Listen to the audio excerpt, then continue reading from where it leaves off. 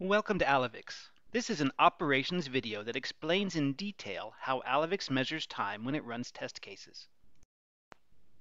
To understand how Alyvix measures time, it's important to know some basic concepts. Alyvix makes a series of screen captures multiple times a second in a process called frame grabbing. The system hardware determines exactly when a frame is grabbed. At regular intervals, Alyvix takes one of those frames and tries to detect the objects within it. The set of objects to look for is defined in the test case object that is currently running in the script. A transaction is the object detection phase plus the interaction phase and corresponds to the execution of the componentry including its actions. Transaction performance is the amount of time it takes to complete the object detection phase. It's the number that's displayed as the result in Alyvix's output. Because frame grabs aren't continuous, there's a span of time between them when you can't be sure exactly when an object appeared. The accuracy reported by Alyvix is the greater of the differences before and after the frames when the object is first detected. We'll use a simple example of loading a YouTube video to illustrate these concepts. Suppose we're loading a YouTube page that we know is ready when the play icon appears. The frame grabber will make a copy of the screen at intervals. At a separate interval, the object detector will look at the first in a set of frames to see if all the objects in the component tree are present. When the component tree matches, Alyvix will begin looking backwards through recent frames to find the first frame that matched. The time between the last user interaction and the match is called the transaction performance. The time range from the frame before the match to the frame after it represents the accuracy that Alyvix reports in the output.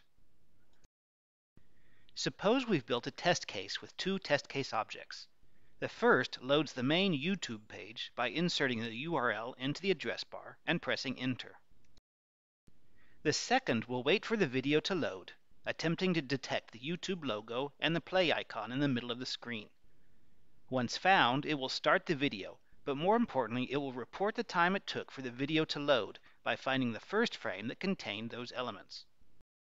When we run the test case, the launch node finds the browser's address bar, inserts the URL, and presses enter to start loading the video.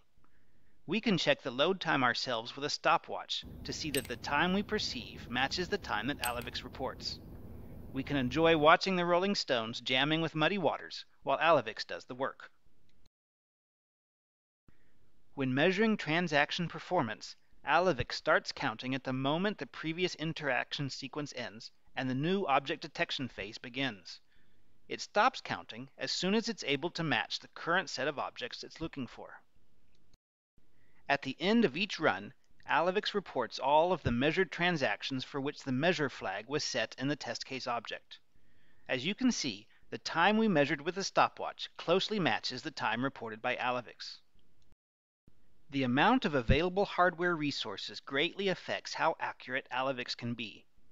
Because frame grabbing in the underlying hardware is performed by Windows, you can add resources like RAM and CPU to increase the number of frames grabbed per second, which will decrease the amount of time between each frame and thus improve accuracy. Thanks for watching this Alyvix video tutorial. Be sure to check out the Alyvix website, blog, and user guide at these links.